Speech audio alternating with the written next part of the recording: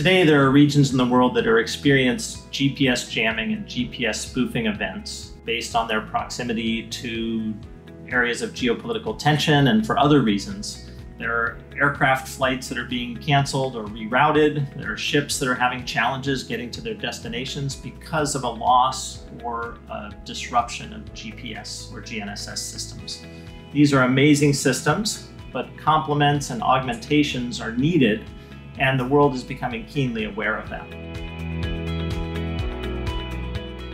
So when they think of GPS, a lot of people think of the blue dot on their smartphone or their smartwatch that help them to navigate around the city. It turns out GPS actually does a lot more than that. It's integrated into almost everything we do, the things that keep us connected, the things that keep us moving. And it's used not only for positioning, but also for timing. Many things that require timing or time synchronization, like data centers, the power grid, 5G networks, all rely today on GPS for time and or location.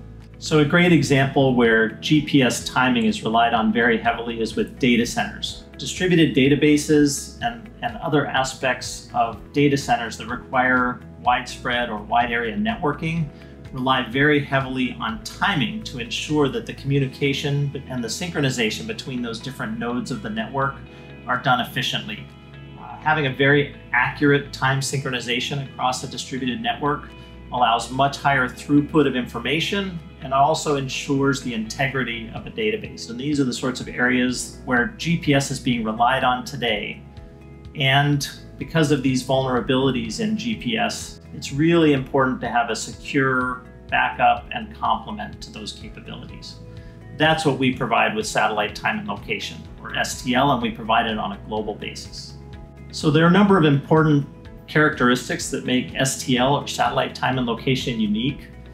One is it's delivered over low Earth orbit satellites. LEO satellites, the Iridium satellite network, is actually much closer to the Earth than GPS and GNSS satellites, actually 25 times closer to the Earth. On average, the STL signal is about 1,000 times more powerful than you would get from a GPS or a GNSS system.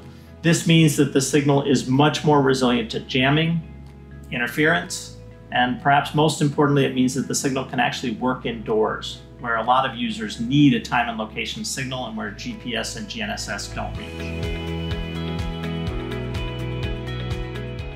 So there are a number of characteristics that make the Iridium satellite network ideally suited for PNT. The first is that it's in the L-band.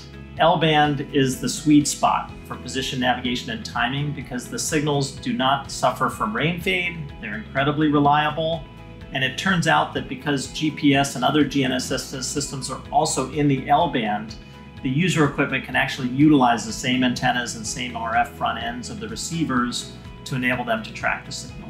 L-band is a unique and limited resource, and we have the advantage of having secured the rights to that spectrum, which is ideally suited for PNT. Another unique aspect of the Iridium network that allows it to be incredibly well suited for PNT is the satellite crosslinks. The entire global network is cross-linked together, and that allows us to keep the whole solution for PNT synchronized at the ground segment level with a limited number of ground monitoring sites. So unlike other technologies that are available today or that are contemplated, STL has the unique advantage that it is globally available. It's not localized to certain regions of the world. It's also extremely high power, which allows it to overcome jamming, and it allows it to work indoors where other technologies can't reach. And last but not least, it's incredibly secure. Based on the unique signal structure and the cryptographic capability on the signal, it's incredibly challenging to spoof. So one of the great aspects of STL for complementary time and location is that the form factor to incorporate this technology into solutions is actually exactly the same form factor that solutions are using today. So if you take a 5G network, a data center node, a power grid, they're all using GPS equipment today. A piece of equipment that incorporates STL into it is really just a drop-in replacement for those devices, so it's all completely seamless to the user. So the STL partners that we work with today are already providing GPS solutions and GNSS solutions to the market. So what they do is they incorporate STL into those products, And those products behave and work exactly as GPS products would, only they bring that additional resilience and they bring that additional indoor capability with them. So for some applications, an entire refresh of equipment is not really necessary. The STL capability can be added either through a module or through an external device, or for those who are looking to integrate more thoroughly, this capability can actually be integrated into a device that's being sold into the market. Now is the time to really get this capability into the hands of those people who really need it.